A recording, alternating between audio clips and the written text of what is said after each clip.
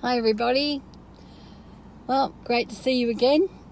And here we are, still managing to work through the COVID situation.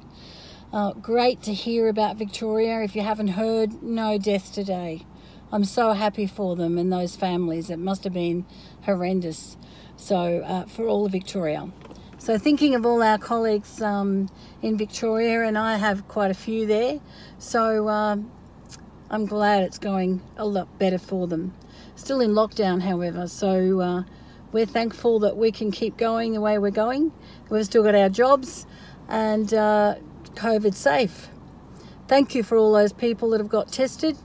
I know it's not an easy thing to do, gets into your lifestyle and whatever, but it's keeping us safe and in jobs. I would like to let you know that we do have 2 more students coming on the 21st. I know, 3 more. We said we'd take.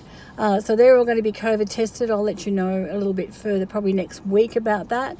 Thank you for those staff members who are taking them around and showing them the traps. They're very grateful. So is the TAFE. What else can we say? That's a plane going off. I thought I'd let Sharon get that one. I already owe her a coffee, but there's another one. Okay, so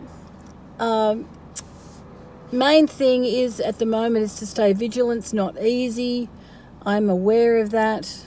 It's not easy for any of us. I think this is really a hard time because there's only 3 today tested, 3 that are community transfers that we're concerned about.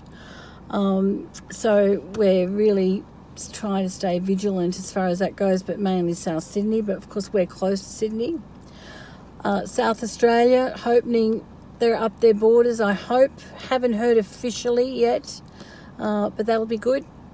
Not that we're heading for South Australia right at this moment, but for those that have family or relatives or have anything to do with South Australia, it'll be good, especially for Broken Hill, when they're working so closely with South Australia. So we wish them well and hope the border opens soon.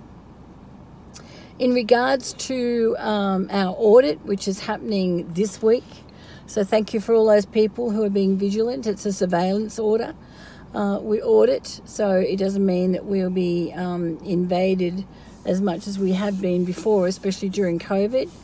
I've had to put strict regulations, as you know, in terms of office.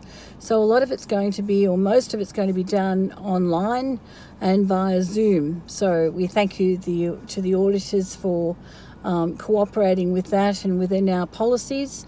It's very important to me that we stick with our policies and continue to be safe.